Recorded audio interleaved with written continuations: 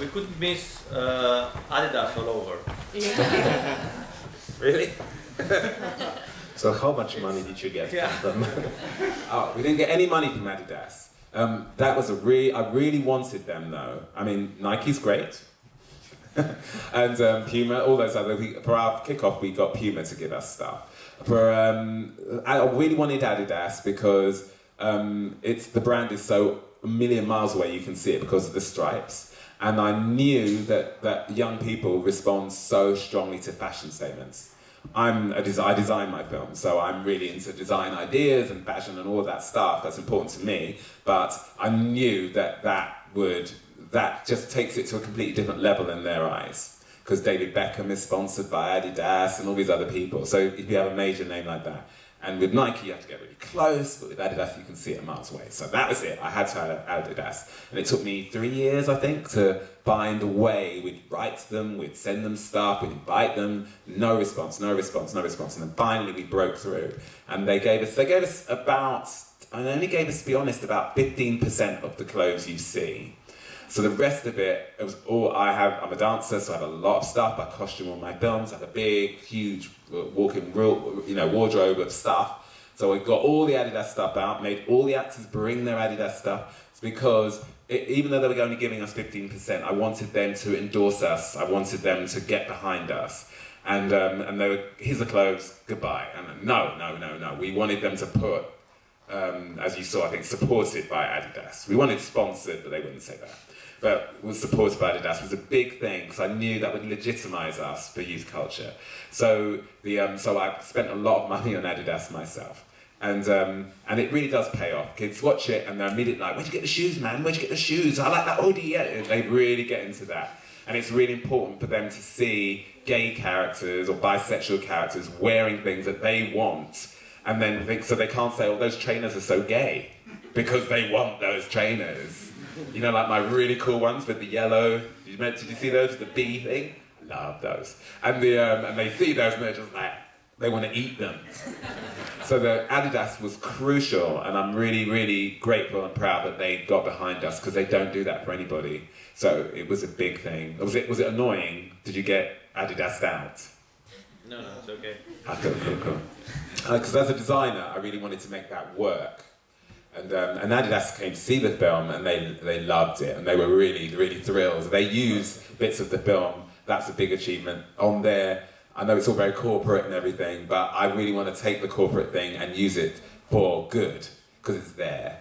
And it was great to see that they used our film on their advertising and that they were proud and they were actually using our ads instead of just theirs. I guess they were not very crazy about your pink clothes from the very beginning. Everyone loves my pink. Okay, sorry. I would like to close down, I would like to finish this with 2 short questions. The first one is very easy. In 2002 you made a documentary, Roots of Homophobia. Yes. And I was joking when I was saying that it's easy, but what do you think are the roots of homophobia? That was finding out about reggae music and why it's so homophobic in Jamaica, where it's really, really crazily homophobic. And that the roots there were 2 things: religion and or misuse of religion. But the main thing was colonialism.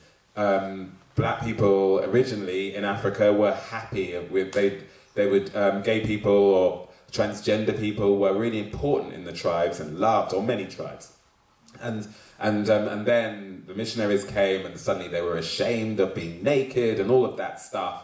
And so they associate any deviancy with savages, and so they're ashamed of it. And so they have all these laws that were put in place by the British government in Jamaica and all over the Caribbean and Africa by various governments that were not African.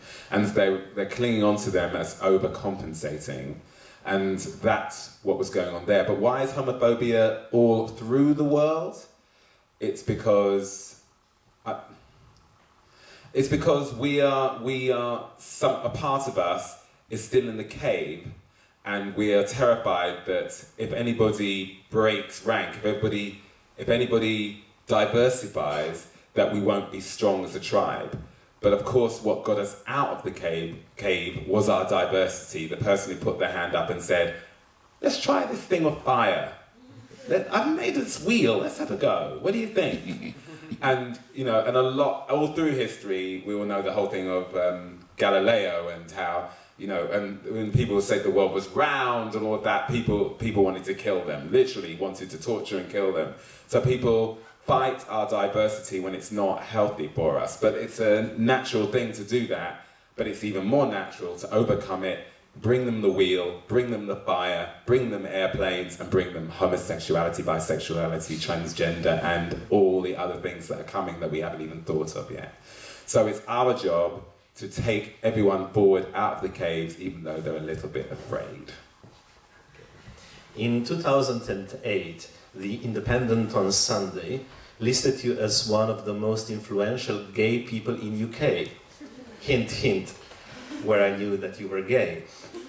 So, one of the most influential gay people in UK. So, what does that mean? Gay mafia or something? It means if I wear it, you buy it.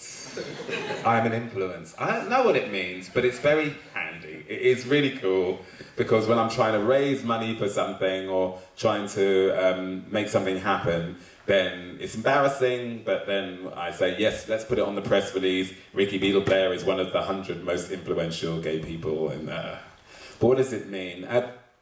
Who isn't influential? Every single person is influential. We are the weather, we are the landscape, and you can change the world just by smiling.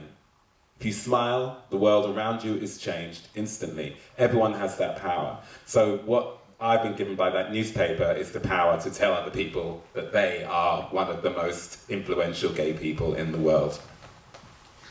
So, who's gay, who's not? Harry Potter. Which one? Oh, Harry Potter. No one's that gay. Which one are you after? I'm just asking. You're not asking for yourself. Okay, do you really want to know? Yeah. Well, it's hard to tell because, you know, there are 40 actors in the film. And so, well, I can tell, you know, I mean, they all had to sleep with me, so. Because for me, there's only two kinds of sexuality anyway. People who sleep with me and everyone else. And they all slept with me, so what am I saying? Okay, I will stop now. Out of the 6 main actors, only one of them is gay. And it's Steven, the Chinese one.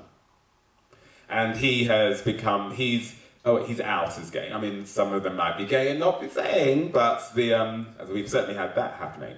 But he is the one who is an icon. It's amazing to see the letters he gets. He's doing incredibly well. He starred in a musical recently. It's great to see when he gets interviewed and people say to him, is it difficult being Chinese? Is it difficult being gay? And he says, I'm working, and I'm here, you're asking me this question. It's working really well for me. So he's so positive and courageous about it. And I'm so unbelievably proud of him. All the people in the youth group, I auditioned every actor in the film. I asked them if they would be ambassadors for this cause, and we had interviews about that before auditioning them, just finding out if they were passionate enough to go to schools and go around the world and talk about it. So all of them said yes, and some of them, I didn't ask anybody who was gay, but I presumed that everyone in the gay youth group was gay. And then, of course, the ones who looked the most gay were the ones who weren't, and they all kept surprising me, but they were all very passionate about that. But basically everybody in that group is gay. And the more gay-looking they are, the less likely they are to be gay in that group. And then through the rest of the film, there are lots of gay actors, bisexual actors, but they don't play into the, you know, you can't tell which is which. Does that make sense? So there, I mean, yes, it's like holes in cheese. There are gay people all over that film, but not in the obvious, always in the obvious things. But I'm afraid if you liked one of the 6 and it wasn't Steven, they're not gay. Okay, Rikki, thank you very much. It was great having you. Thanks for the work that you do. We liked the movie very much, didn't we? Yeah.